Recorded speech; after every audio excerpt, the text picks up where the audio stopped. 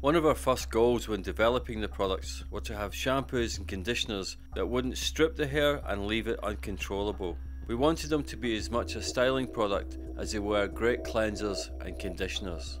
Dallas is a great example. It's a thickening shampoo and conditioner that will take your hair from flat to full.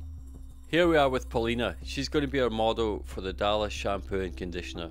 It's a thickening shampoo and conditioner, so she's perfect. Her hair is very fine, and that's quite a funny shot holding the products. Here we are at the basin. Now, washing your hair doesn't have to be rinse and repeat. We made great shampoo and conditioner here.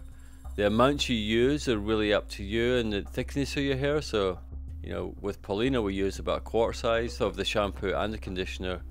Make sure you comb it through, towel dry, and here we are back at our chair. I'm just going to give her a little bit of a trim.